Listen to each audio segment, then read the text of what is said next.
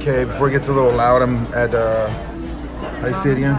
Mount Tatua, and they had Bend Brewing Company. This is their pale ale. It started in San Antonio. They had a brewing a beer, a bar before they opened up the Bend Brewing Company. Opened in 2011. So this is their pale ale. This is a little bit bright, a little bit citrusy, a little round. It's definitely full body. I didn't get a glass, but it doesn't look like it's filtered. Like well, it doesn't look hazy, but very refreshing. Slight bitter in the front and then finish in the back. But overall, definitely it's a good beer to try out. And if you're in San Antonio, I recommend getting it there because the fresher, the better. All right, in case you want some good ramen too on top of it, I think it goes very well with this. Some good stuff. Yeah.